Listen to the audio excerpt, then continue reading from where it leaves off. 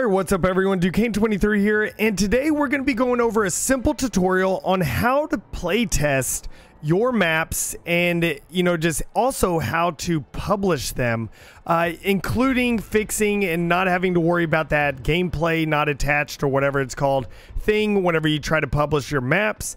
And I just wish you could actually just click run project and play it in here so you can actually see what you're building very quickly instead of having to do this kind of convoluted way of, doing it. So, but whatever, that's now, hopefully that comes in the future. But yeah, let's go ahead and jump in and get this started. So basically you are going to want to come out, and if you don't know how to kind of get to this point right here, be sure to watch my very beginner video on getting started in Battlefield 6's Portal. But yeah, so once you do this, I highly suggest though, once you come into here and choose whichever map you want to be able to build on, like Firestorm here, you come up to the scene and you save scene as. So that way you will save over a new, you'll have a new save, and you can also call it whatever you want. Like if you click save scene as, you can call it whatever you want, and you won't be saving over the default Firestorm here.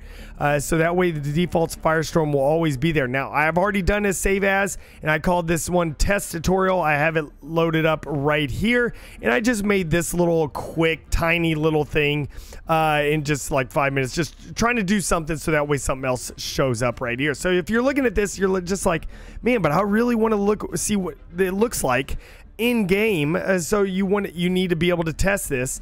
So what you want to do is you want to export your current level right here. So you click export current level, it comes up and it says success exported, successfully exported test tutorial, which that's what this is called. And if you want to be able to check it out, you could click open exports right here, and it's right there, test tutorial right there.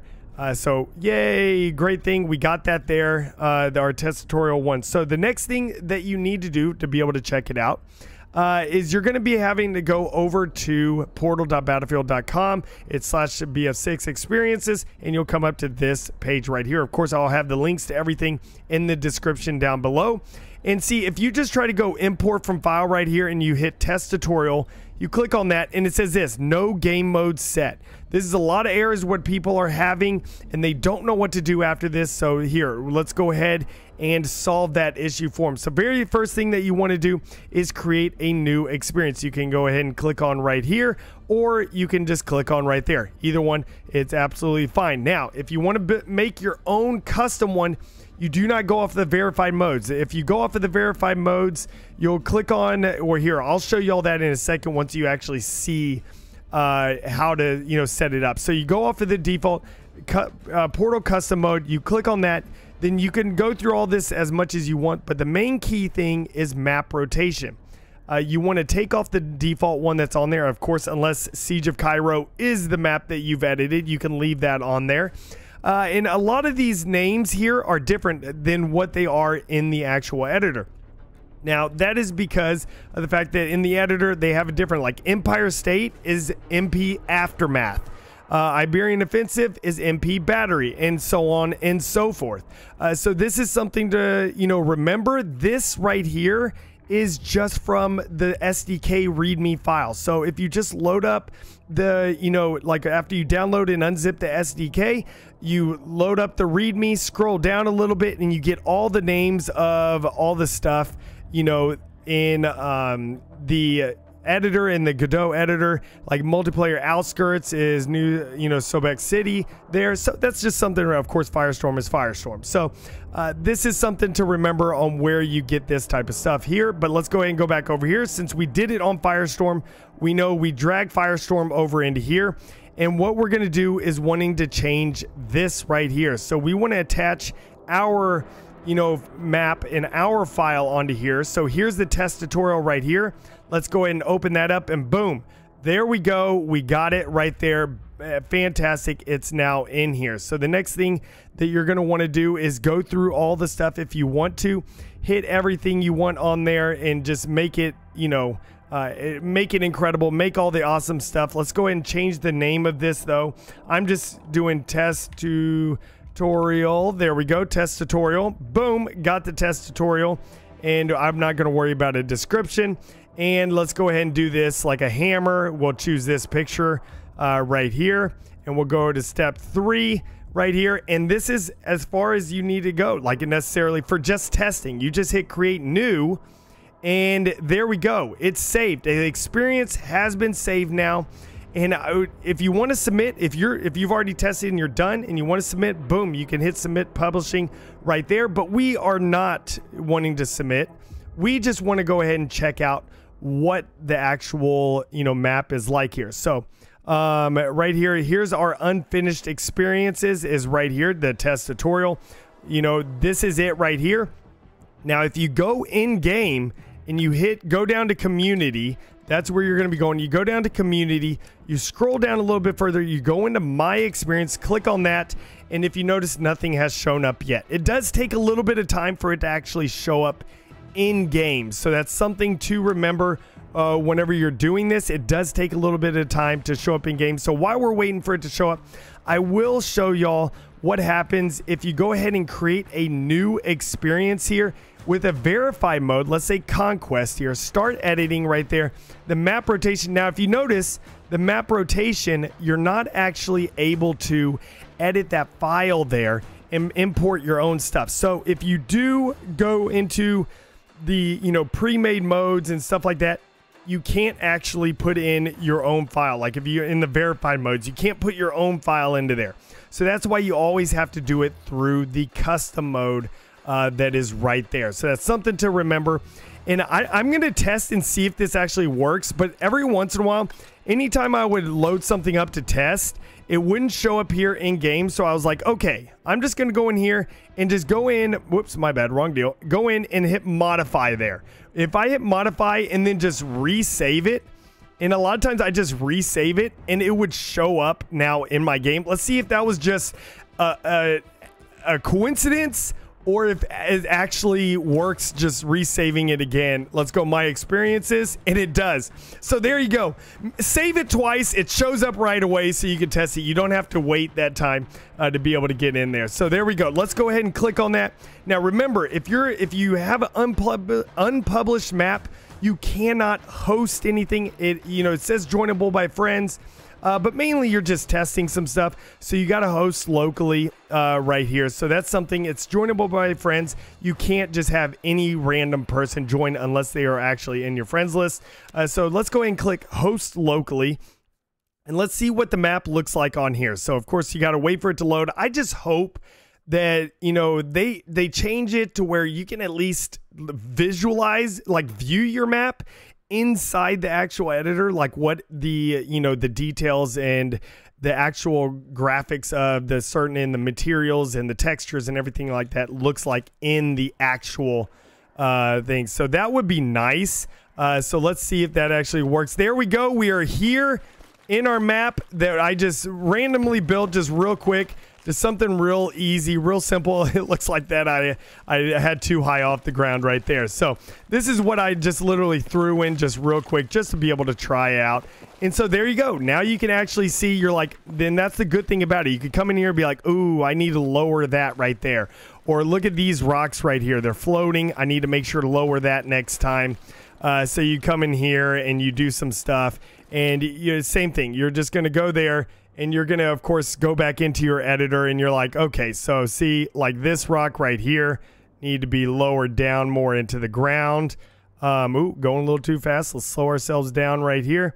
And then this one, of course, needs to lowered into the ground right there as well. Now, it will not change automatically. Like, it's not like it'll, go on here. You're going to have to go over into your editor and you're going to have to, of course, export it again, like save it and everything, and you just redo that. But then that's how you test. You just go through the same steps, and that's how you test right there. You can just, of course, hit save, save scene, because this is of course, the test tutorial scene. And then you come in here, and let's go ahead and leave this right here. So let's go ahead and go back into this. Maybe you have to export current level. Since I saved that, let me go ahead and export the current level right here. And success. And does it have two of them now? Or no, it just has one of them. So, that's probably the issue. I didn't export the current level after fixing the issues. So yeah, that's definitely probably the problem there. So now we can go ahead and, you know what I'm going to do? I'm going to go ahead and remove that. Click on this, and I'm just going to go reload it just in case there. And I'm going to hit save on here. There we go. Let's hit save. And you know what? Let's hit save again as a precaution. And now let's see, because I didn't actually reload, re-export this stuff. So that was my bad on there. And so let's see if that now has fixed it since I re-exported. Now, if this doesn't work, then what you may have to do is delete your portal thing and make a totally new one. Like in the website, you know, like delete the current one that was there, make a totally new one. Let's see if this works. That may not have to happen.